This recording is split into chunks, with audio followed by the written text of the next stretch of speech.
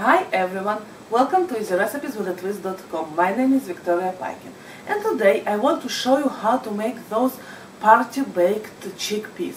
Very easy to make, really good, excellent with beer or for upcoming party, Super Bowl party, something pretty healthy, very pungent, flavorful, salty, and exactly what you need with your beer. So let's get started. This is 1 can of chickpeas that you should drain and wash with cold water and let it drain very well. Frankly, I'm not using canned chickpeas. What I do use, I'm making my own chickpeas. You see, I'm freezing it in freezer bags. I'm buying the dry variety, then I'm soaking it in the water overnight.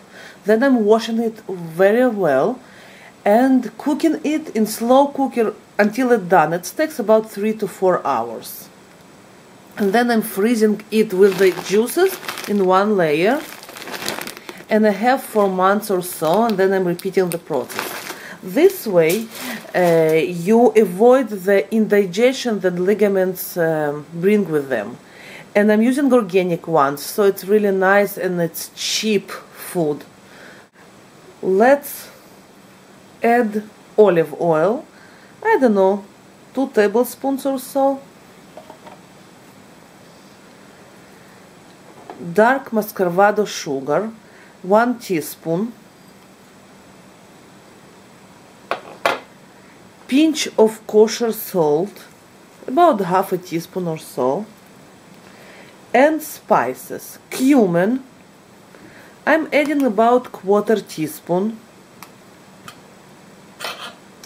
ginger, 1/4 teaspoon as well, garam masala, 1 teaspoon, and you have to check if you have very spicy garam masala. Be careful. If not, if you don't have too spicy garam masala like me, add cayenne pepper as well.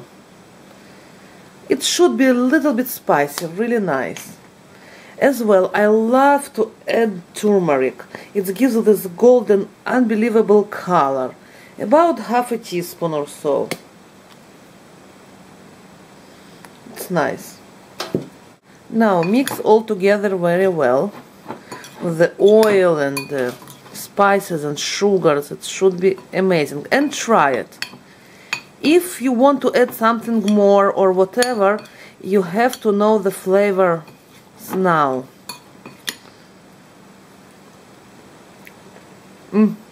Great. I want a little bit more salt. Take cookie sheet. I covered it with aluminum foil and dispose the chickpea evenly in one layer. Nice, like so. Pop it to preheated oven to 400 Fahrenheit for about 10 to 15 minutes and check in the middle and mix it well because some of those tend to burn and the other tend to be undercooked. So just move it around a little bit and pop inside for the rest of the time. It's done when it's a little bit golden and a little bit dry on the top. So see you there. This is halfway through, and as you see, they darken in color and almost done. So just pop them to the oven, mix them for about another 5 minutes. It have been about 7 minutes now, and it will be absolutely done and beautiful. Let's try our creation.